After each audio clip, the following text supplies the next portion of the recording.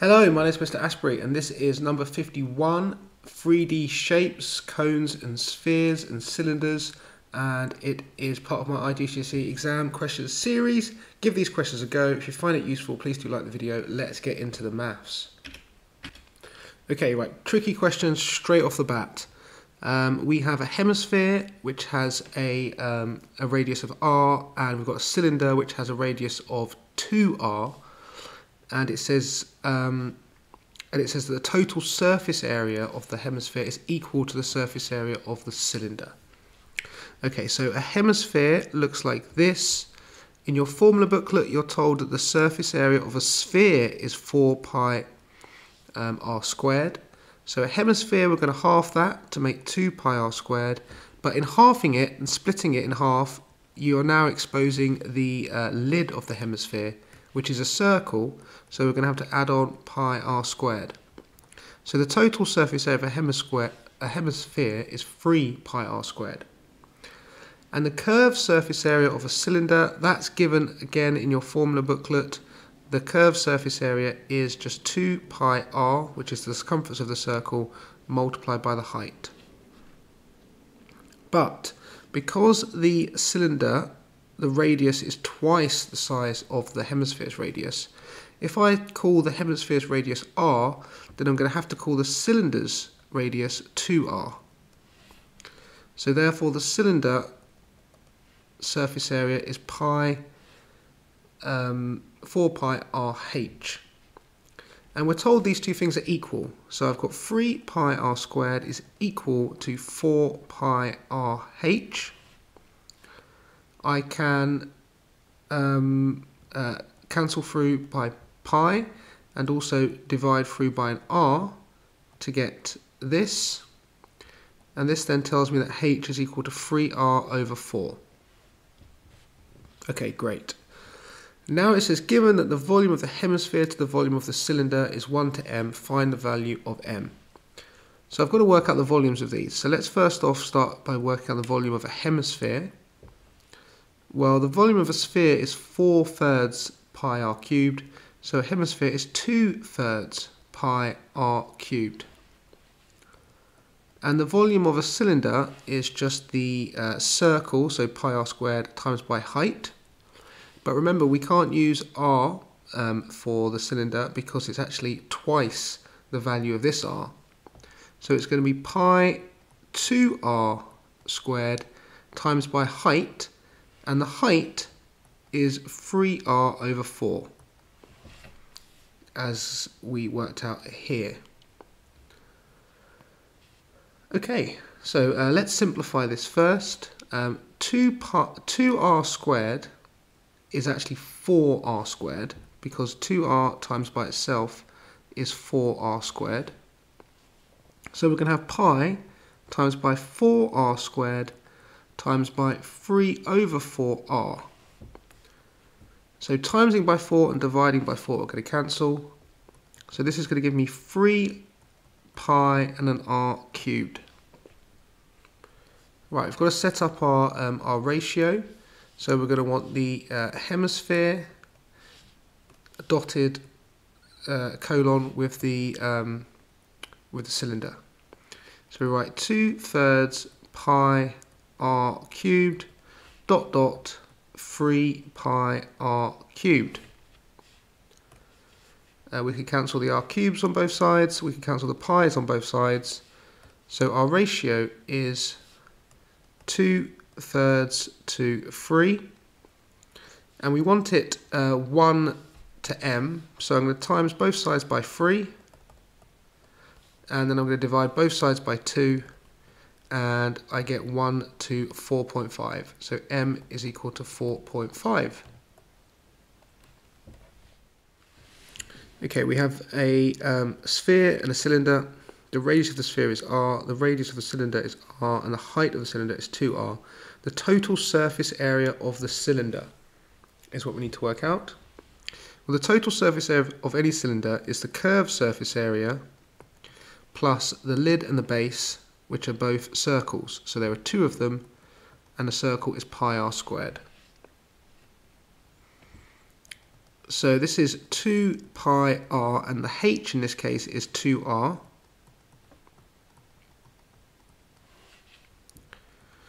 And multiplying up these brackets is going to give me 4 pi r squared plus 2 pi r squared is a total of 6 pi r squared. And we're told that that is equal to k pi. So therefore k is equal to, just take off the pi, so 6r squared. And that is an expression for k in terms of r.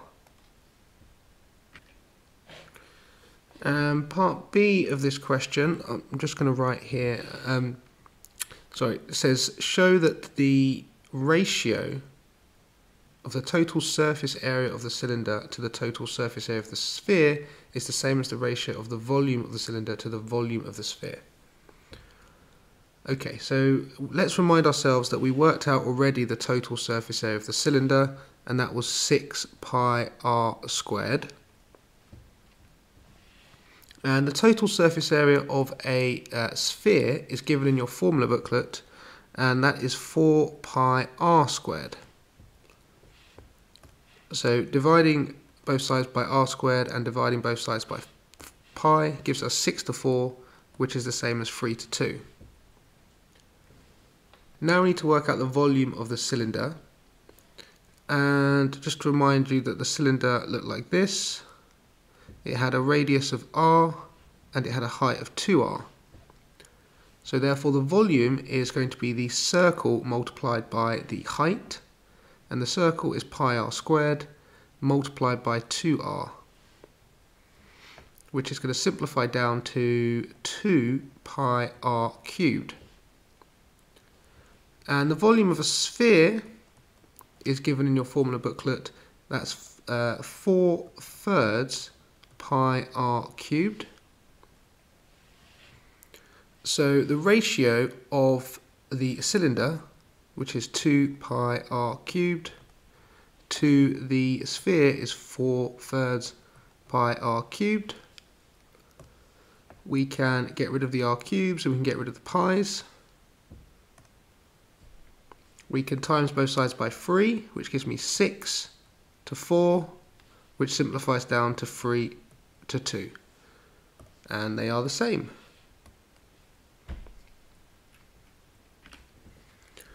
Okay, tricky question. We've got a frustum of a cone and a sphere. A frustum is a larger cone with the smaller similar cone chopped off the top. And we've got all the measurements given to us and also on the diagram. And it says that given that the two volumes are equal, find an expression for r in terms of h. So I'm going to start off by working out the volume of the frustum. And I'll start by working out the volume of the total cone if there was nothing taken away. So the volume of a cone is 1/3 pi r squared times by its height, which in this case is 2h. But then to get the frustum, I've got to take away this cone. Now, because the height of the first cone is 2h and the height of the smaller cone that needs to be taken away is 1h, the scale factor is 1 to 2. And that means that the radius here will be half. The radius of the smaller cone will be half that of the larger one. So that's 0.5 r. So if I take away the smaller cone, it will be 1/3 pi. The r will be 0.5 r, which will need to be squared, and then multiplied by h. And we're told that's equal to the volume of a sphere, which we're given in our formula booklet is 4/3 pi r cubed. Okay, great. The first thing that comes to mind is to divide every term by pi and then multiply every term by 3, and that will give us that will, timesing of term by 3 will get rid of the third, get rid of the third, and get rid of the divide by 3 there. So let's see what we've got now. We've got r squared 2h, which is 2hr squared. We've got minus 0.5 squared is a quarter, so 0.25 r squared h, and that's equal to 4r cubed. Okay, so how many r squared h's have we got? We've got 2 minus a quarter over here. So 2 minus a quarter is 7 over 4. So we've got 7 over 4 hr squareds, or r squared h's, same thing. And that's equal to 4r cubed. I can divide through by r squared to get 7 over 4h is equal to 4r. And then finally it wants me to find r in terms of h, so I can divide both sides by 4. And dividing 7 over 4 by 4 gives me 7 over 16. So it's 7 over 16, h is equal to r, and that's our final answer. We have a cone, and we are told that the area of the base of the cone to the total surface area of the cone is 3 to 8. So I'm going to start by writing out the area of the base of the cone, which is a circle, which will be pi r squared. And that ratio is to the total surface area. So the total surface area is going to be the base, which is pi r squared, plus the curved surface area, which you are told in your formula sheet, and that is pi r times L, where L is the slanted height of the cone. And we're told that that is 3 to 8. Okay, great. So what I'm going to do is I'm going to say that pi r squared, that's equal to 3 shares. And if pi r squared is equal to 3 shares, and we've got pi r squared on this side, it means that pi rl must be 5 to make up the 8. So I can say that pi rl is equal to 5 shares. And the next and the really key point here is that I can solve these equations simultaneously, or to a certain extent, and the best way of doing that is to divide one by the other. So I'm going to do pi rl divided by pi r squared. Now this is going to be the same as, well, pi rl is 5 and pi r squared is 3. So now I can divide top and bottom by pi to cancel that, and I can also cancel the r, and that will leave me with just 1r on the bottom. So this gives me that L over R is equal to 5 over 3. And then I can multiply both sides by 3 and multiply both sides by R, which will give me 3L is equal to 5R.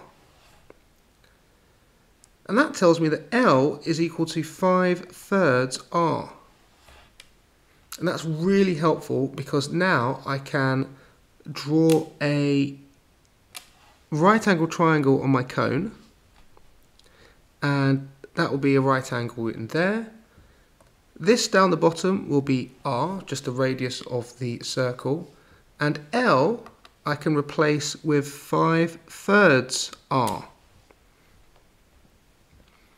And I'm going to call this angle at the top theta because that's going to be really helpful in getting us our angle AVB.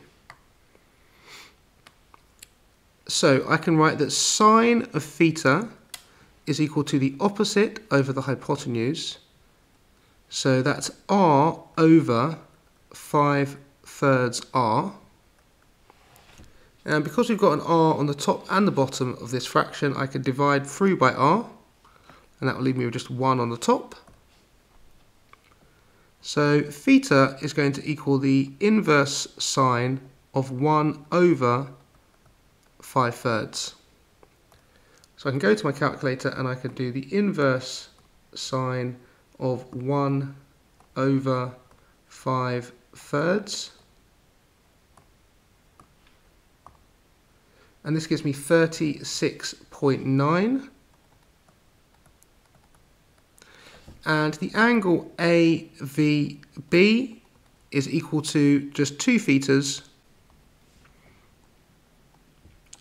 which is equal to 2 times 36.9. So our answer is 73.7. Bosh.